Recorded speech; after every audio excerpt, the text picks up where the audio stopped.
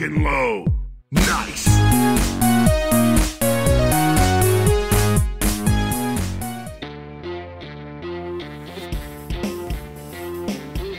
Hey, what's up everyone? I hope you're having a great week.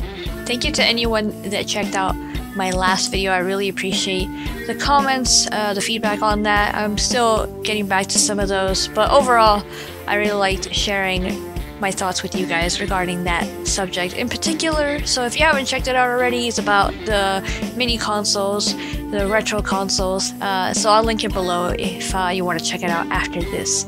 Or stick all the way through to the end and you'll have a little end card with that as well. But yeah, regarding this video though, I want to talk about something that it has annoyed me in the past and that I've done videos about, which please don't go back and watch those are pretty bad. And I'm probably gonna watch this a couple of years from now thinking the same thing, but it is what it is. About the Game Awards, and I've always had issues with the Game Awards overall. So basically I'm doing this video to let you guys know not to expect my reactions or my thoughts about the Game Awards after it's out, because I'm pretty sure, like, I don't know, 90% positive that I'm not going to like it because I never like the shows. And like I've done videos in the past regarding the Game Awards. It's just me being disappointed and talking about the Game Awards and what I didn't like, and I don't want to do that anymore. I just want to talk about things that I do like most of the time, you know, unless I'm informing anyone of information regarding like the mini consoles and stuff like that, or anything else. I'm just passionate about something that I'm disappointed with. But I've never been passionate about the Game Awards, to be completely honest.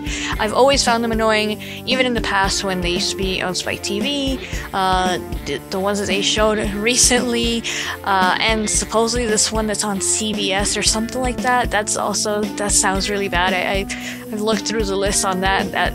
A lot of that doesn't make any sense to me, but yeah, I just wanted to let you guys know I'm not going to make a video after the fact of me being disappointed about it. I will, however, do videos if they have certain announcements about something, release dates or a trailer, something that I might find interesting.